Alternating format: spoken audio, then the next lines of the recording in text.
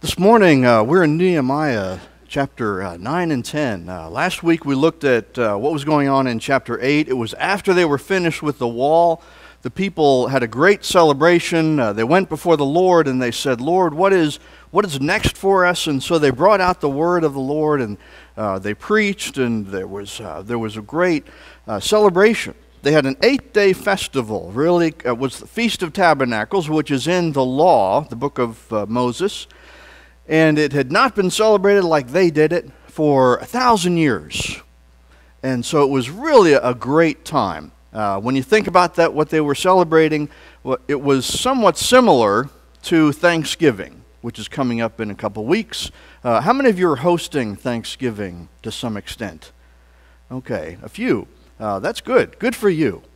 Can you imagine doing that for 8 days straight? That is what they did. They celebrated. It was like a Thanksgiving feast. Thank you, Lord, for all that you've done for us for 8 days long. And then they finish that, and then they get together again 2 days later. And that's what we're going to be looking at here in chapters 9 and 10. This particular observance, the ceremony, this day, is not something that is prescribed in the law that they're supposed to do every year. Apparently, this was just a one-time thing. They were so thankful that God had helped them so much that they did this here. And it is pretty long. Both chapters 9 and 10 have over 30 verses in them, so I'm not going to read that whole thing. In the text here, it says that they preached for 3 hours and then worshiped and confessed for 3 hours. We would be here for 6 hours if I were to read this whole thing. But anyway, let's read this together. Nehemiah chapter 9, or I'll read this. On the 24th day of the same month, which is 2 days after the Feast of Tabernacles ended, the Israelites gathered together again, feasting and wearing sackcloth and putting dust on their heads. Those of Israelite descent had separated themselves from all foreigners. They stood in their places and confessed their sins and the sins of their ancestors. Go down, and I'm just going to read. I'm not actually going to tell you where I am here because it's so long. You are the Lord God, they said, who chose Abram and brought him out of Ur of the Chaldeans and named him Abraham. You found his heart faithful to you. You made a covenant with him. You've kept your promise because you, Lord, are righteous. You saw the suffering of our ancestors in Egypt. You heard their cry at the Red Sea. You came down on Mount Sinai. You spoke to them from heaven. You gave them decrees and commands that are good. But they, our ancestors, became arrogant and stiff-necked, and they did not obey your commands. But because of your great compassion, you did not abandon them in the wilderness. You made their children as numerous as the stars in the sky, and you brought them into the land that you told their parents about to enter and possess. But they were disobedient and rebelled against you. So you delivered them into the hands of their enemies who oppressed them. But when they were oppressed, they cried out to you. From heaven you heard them, and in your great compassion you gave them deliverers who rescued them from the hand of their enemies. Now, therefore, our God, the great God, mighty and awesome, who keeps his covenant of love, do not let all this hardship seem trifling in your eyes, the hardship that has come upon us today. In all that has happened to us, you have remained righteous. You have acted faithfully while we acted wickedly. We are slaves today because of our sins. They, the foreign kings, rule over our bodies and our cattle as they please. We are in great distress. In view of all this, we make a binding commitment, putting it in writing, and our leaders and our Levites and our priests are fixing their seals to it. And those who sealed it were Nehemiah the governor and many others. The rest of the people, priests, Levites, gatekeepers, musicians, temple servants, and all who had separated themselves from the neighboring peoples for the sake of the law of God, together with their wives and all their sons and their daughters who were able to understand, all these now join their fellow Israelites, the nobles, and bind themselves with a curse and an oath to follow the law of God. And these were some of the things that they promised. We promise not to give our daughters in marriage to the peoples around us, or to take their daughters for our sons. When the neighboring peoples bring merchandise or grain to sell on the Sabbath, we will not buy from them on the Sabbath or on any holy day. We will not neglect the house of our God. There's actually 4 things that they commit to relating to the house of God, the temple worship, but it's all summed up right at the end of chapter 10. We will not neglect the house of our God. Let's pray. Lord, we thank you for these words, and these words this morning are many, and there are so many things in here that we could look at, and we pray that most of all, that we would see you working in the history of these people, that we would see you working with them as they were on that day, but Lord, also that we would see you working with us here today, in our own lives, in our own pasts, in our own present, and our own future. So Lord, guide us, help us to listen to you today. We pray in Jesus' name. Amen. The first thing that we notice here is once again the people are gathered together. How many times have I said that through the book of Nehemiah? Many. Because over and over again, when the people are faced with a crisis, they gather together. They are not making a commitment to God, confessing their sin, repenting of their sin, receiving God's mercy. They're not doing this alone. They're not even doing it family by family in their house, but they gather together. There's something about the gathering together that is very, very important for them. But they get together to get strength from the Lord and strength really from each other as well. And as we go along here, and this is a long section, the people praise and confess. In fact, you may or may not know this. This is a little bit of trivia. Where is the longest prayer in the Bible? Right here. Nehemiah 9 and 10. The people praise and they confess. If you go through here, you would see that they're going over a history of what God has done for them in the past. And there are at least 35 things that I'm not going to mention most of them in order to because of time constraints here. But they say that God does so many things for them. Starting out that you made the heavens and the earth and everything in them. You made the seas and everything that is in that. You give life to everything, and all heaven worships you. You chose Abram. You gave him a new name. You gave him a new identity. You heard the cry of the people at the Red Sea, and you did something about it, they say. They say, Lord, you led the people in the past with pillars of cloud by day and pillars of fire by night. You gave the people bread and water when they were hungry and thirsty, and you did not desert them ever in the wilderness. You did not put an end to the people when they were disobedient to you. You, Lord, were merciful. They describe God's character. They say, God, you are eternal. You alone are the Lord. This is what these people are saying together to God. You alone are the Lord.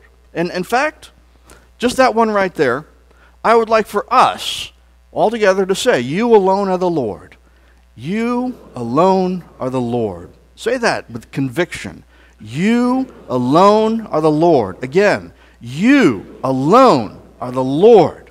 That's what these people are doing. They're shouting God's praises together. You are righteous. Let's say that. You are righteous. You are forgiving. You're forgiving. You're gracious. You're gracious. Lord, you are compassionate. Lord, you are compassionate. Lord, you are, we'll stop now. Lord, you're slow to anger, abounding in love. Your goodness is great, beyond our understanding. These people are focusing on God. They have done a great task together with God's strength, and now they're truly focused on God. And what they're doing is they're confessing the sin of their ancestors, in part. And I'll just mention one or two because in the wilderness they talk about The people became arrogant and stiff-necked. They refused to listen, and they failed to remember the miracles that God had done for them. In the Promised Land, when God had brought them through the 40-year wilderness journey and across the Jordan River and into the Promised Land where they were supposed to be, again, they were disobedient. They rebelled. They turned their backs on God and turned their backs on the law and on one another. They refused to listen to God. And what was God's response over and over and over? It was always grace, always help. God did not abandon them. What was kind of amazing is, and this is the history of Israel in just about 30 verses here, how many times God did something great for the people, and then within a couple weeks or maybe a couple days or maybe a couple years, they forgot about that. And they just decided that they wanted something different than what God had to offer them. The things of the world were a little bit more tempting and a little bit more exciting than following God, even though God had done great, great things for them. And I think that's a point I want to stick on here a little bit. God has done great things in your life. Especially if you are a believer in Jesus Christ, He has saved you, He bought you, He gave you new life. What a wonderful God. What a wonderful Jesus. What a wonderful Savior that we have. And do you remember that every day? Do you follow that every day? Do you live in that every day? Or does the voice, the calling of the world, come in a little bit and get a little bit louder and distract you and take you away? That happens to all of us, obviously. We're new creatures, but still living, dealing with sin. So that happens. But God is merciful over and over again. I want to show you something. In all the verses that are going on here, that are reading, I printed this out and then I went through, and I'll show it to you here. The orange and the pink are, well, I highlighted what was going on in the prayer. Let me get a little bit higher here. The orange and the pink are all the great things that God has done. All the times that He forgave the people, all the times that He was gracious and compassionate. The blue is the sin that the people did. Now, just what do you notice about those two lists? Yeah, God is stronger. God's grace is stronger than the sin. And even though the people sinned many, many times, we see grace here. It ends up grace. It ends up here forgiveness. In your life, you may sin many, many times. Maybe, right? That's an understatement. But God's grace is always bigger. God's grace is always greater than your sin. Absolutely. Well, they've said these things about their ancestors, and they confess that the same sin is going on inside of them. That the sins that those in the past committed were also committed by them in this day.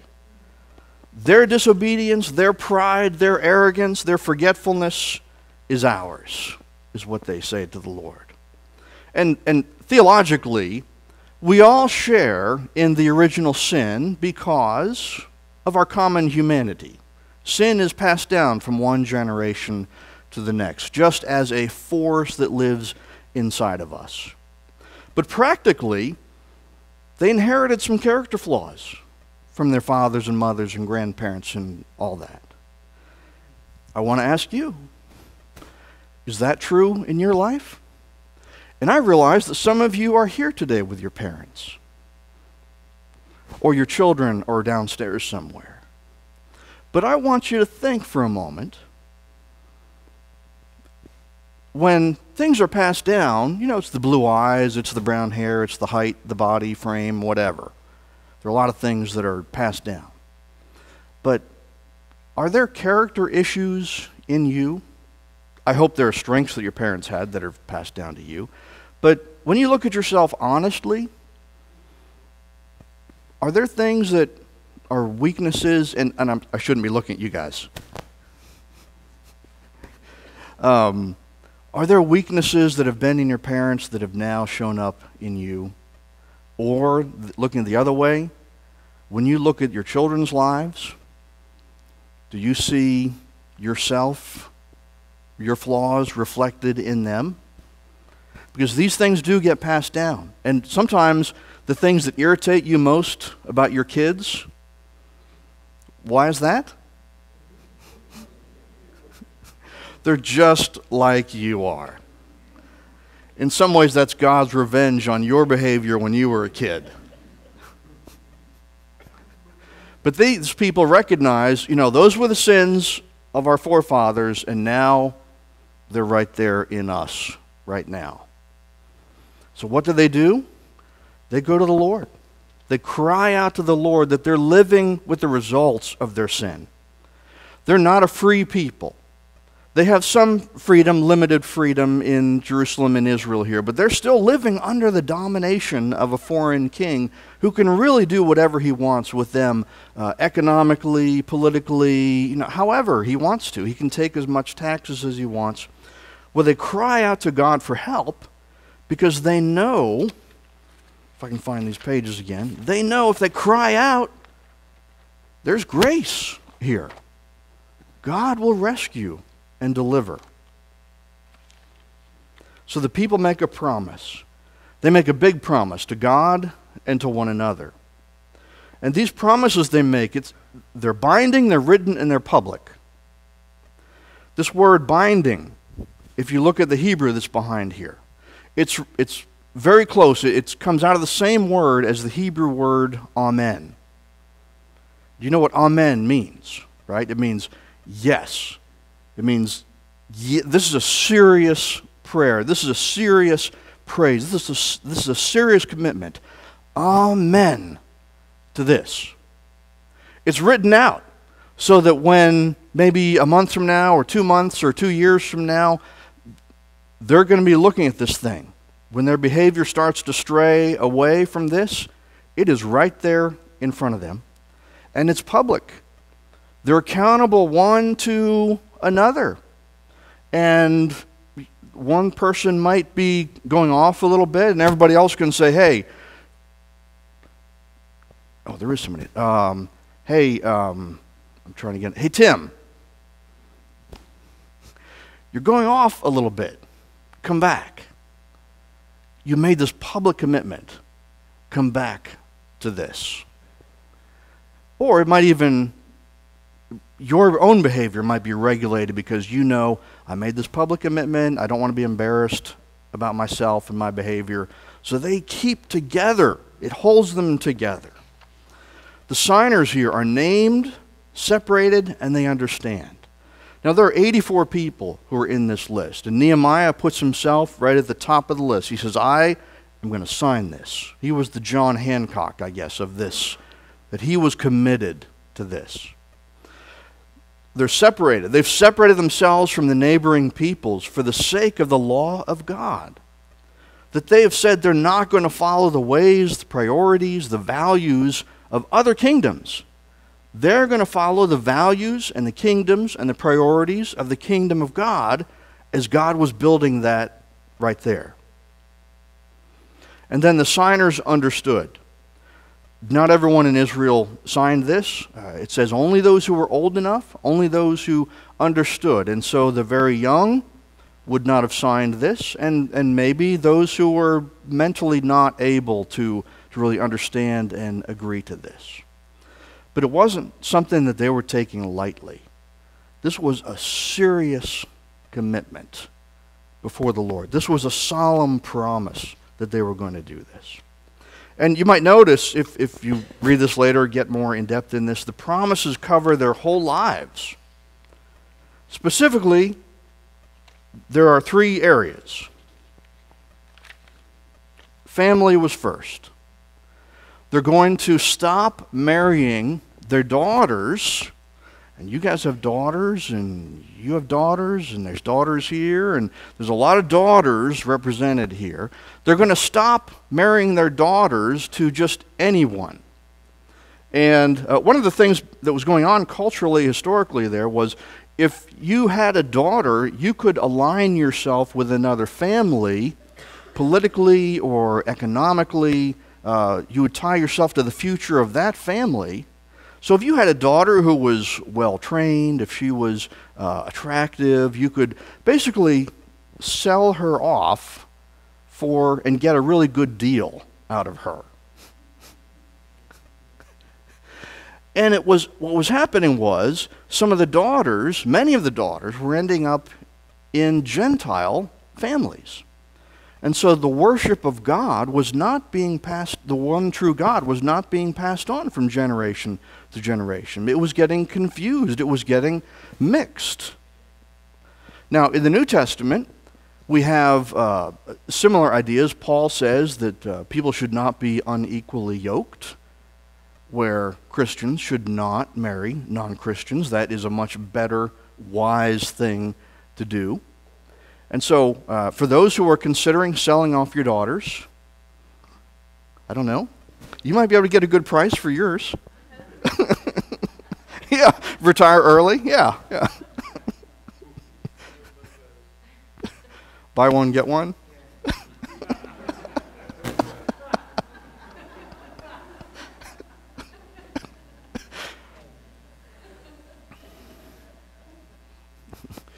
For those who have daughters of marital age, you might give them wisdom about who they should choose for a spouse. But really, what this was about was not tying yourself in with the world's priorities.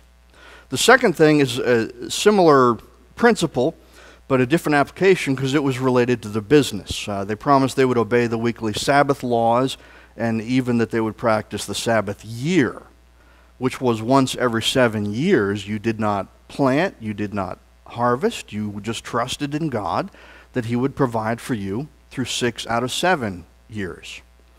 In the New Testament, Jesus said to His followers, if you put the kingdom of God first in everything, then you will have whatever it is that you need. The choice for these people was, were they going to try to make more and more and more money and depend on their own sense of productivity and hard work ethic and all that, or would they trust in God? And these people chose in their economic business life, they would trust God. And then the place of worship. And these 4 things all relate to tithing and other temple taxes, bringing the firstborn, the first fruits into the temple, for either for sacrifice or for donations, really. Essentially, this was putting the temple first again. They were making sure that the worship of God was going to be first in their life, first in their family economies, first in just every way. What's going on here is that they commit to living within the freedom of being limited. Now, I have to explain that. But there is freedom to living within God's limits. Now, they might make less money, be more limited in choice of family alliances, spend more money on the temple worship system. But these are things that God wanted them to do so that they could become the people that God wanted them to be. True freedom comes from being exactly who God created you to be. Freedom does not come from trying to be someone else, trying to be someone that the world wants you to be.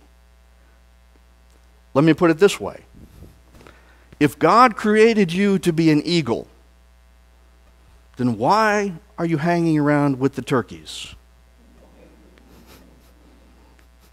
Especially 3 weeks before Thanksgiving. God has created you to be wonderful, His child, something magnificent. You are the highest part of creation.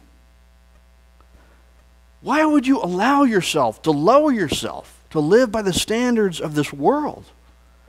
You will only truly be free if you live the life that God wants you to live in every single way.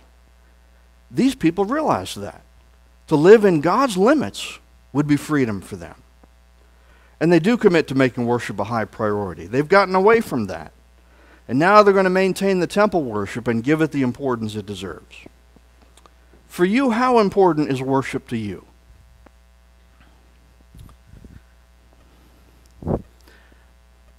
I want to address an issue before it becomes an issue. I know it's great to get coffee and donuts or something to eat before the service. It is great to have fellowship with one another, somebody you haven't seen for a week or a couple of weeks, and maybe family or friends, good friends. That is wonderful. That is part of why we're here, to be a body of Christ and to have a Christian social experience here. But when you come into this room, are you coming into this room with a quiet heart that is seeking to listen to God and to focus on God, and maybe more than just a quiet heart, but a quietness of spirit, a quiet mouth, I would even say, so that you can focus on God? When you come in here, are you having a quietness about you so that others can find a moment, even before the worship starts, to experience some peace, some rest before worship? Okay, that's as hard as I'm going to get on that. But it's just something to think about.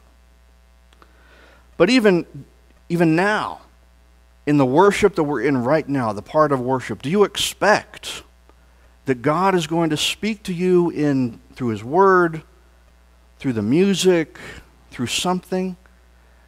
Are you hoping that God is going to meet you right here?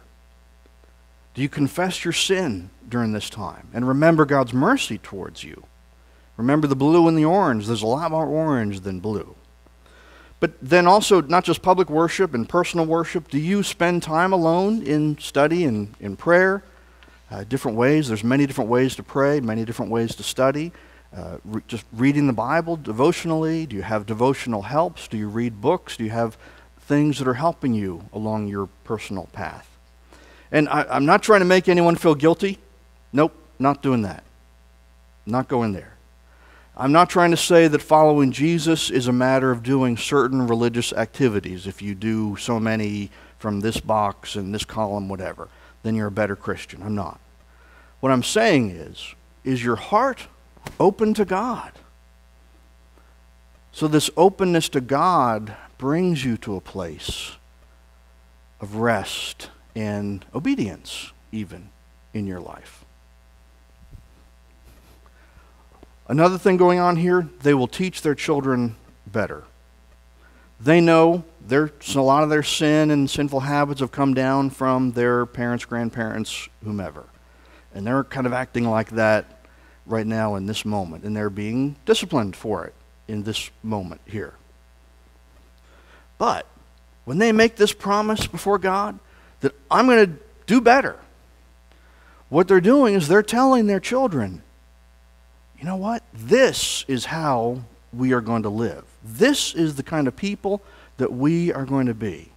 And they can't make their children do this, but when the children who don't understand grow up, what they're seeing are good examples, good models of behavior. And they are being a light, even within their own home, to their children. Now, many of you do have children. And you know how important that is. And children aren't always going to listen. Not always. Once in a while they're not. Right? But it's important for you to maintain an example, to maintain an attitude of obedience and humility before the Lord. To stick with your commitments to the Lord. To show them how important that is. And to teach them, raise them up in the instruction of the Lord. So, the final thing as we move into communion. As we do this, I would like for you to do something like the people back here in that day were doing. Confess your sin, but remember how merciful God is. and make some kind of a commitment to God. You don't have to tell me what it is. You don't have to go out and say, I promise that this, and this. This is something between you and the Lord. And it doesn't have to be the greatest, biggest thing that anybody's ever done. But in your life, what is a commitment that you need to make? Some habit, something you need to change before the Lord. I would encourage you to think about that as we go through communion. Let's pray. Lord, we thank you for these words of Nehemiah, this great commitment that they had to one another and to you. Lord, we ask that as we receive this bread and cup today, that you would remind us again of your mercy towards us that is so much greater than our sin. But Lord, help us also to know some of the things that we need to change and we need to make a commitment about. Lord, we ask that you would help us in this time. We pray in Jesus' name. Amen.